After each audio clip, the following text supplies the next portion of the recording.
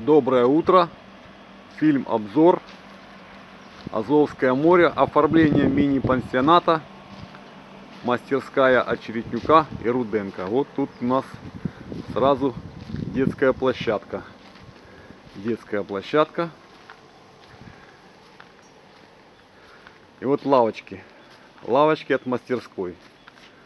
Машенька и медведь.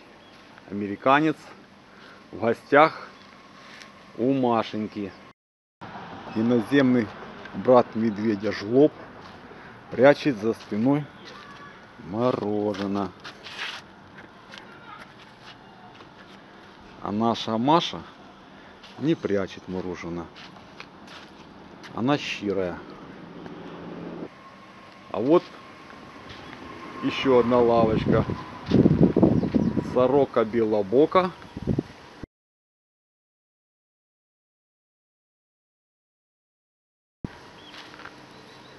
Мухомор и гриб.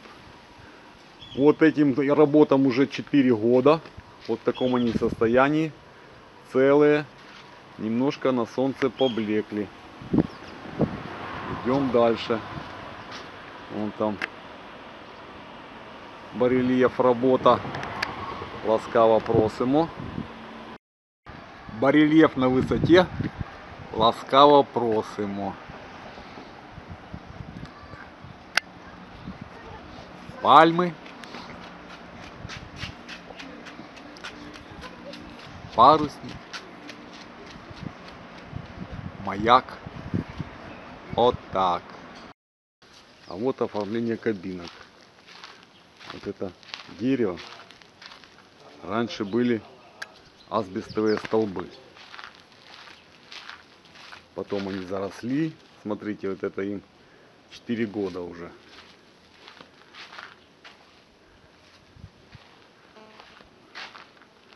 Вот асбестовые столбы под дерево.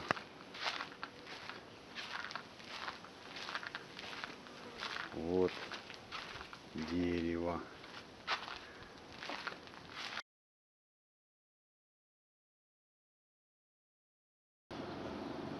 А тут леший кричит: перестаньте бегать у меня на голове.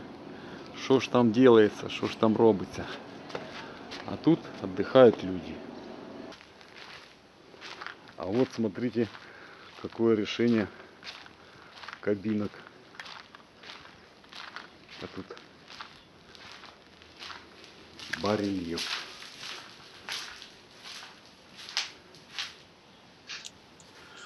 Вот такие целые места отдыха, чтобы можно в затишке посидеть, покушать, отдохнуть, там пивасика попить. А это, глядите, какие декоративные панно делает Сергей Очеретнюк и Рудэнко. Просто великолепные. Гляньте, вот и декоративная штукатурка, и замки, и скалы, и гроты.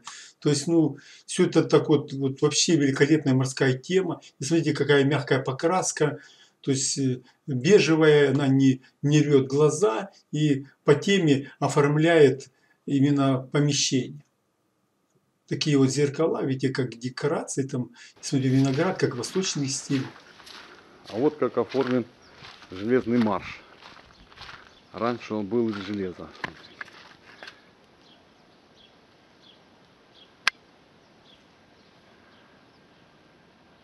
Под дерево.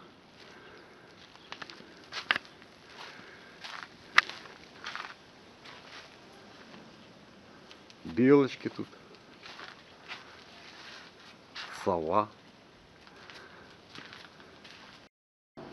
Белочка взяла кредит, задолжала и боится вернуться домой, потому что тут ее поджидает коллектор сова. Вот такой сюжет.